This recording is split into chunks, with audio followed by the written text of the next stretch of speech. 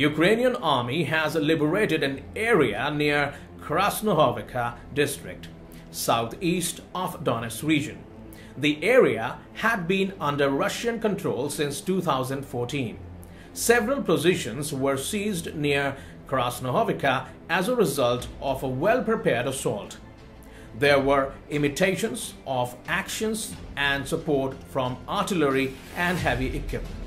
They also cleared certain areas of mines.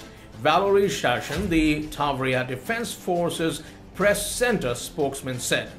He added that there were tactical reasons to delay the publication of the news about the area's liberation. The news reports about the liberation of a 0.51 square kilometer area near Donetsk city emerged in the Ukrainian media on 22nd and 23rd June.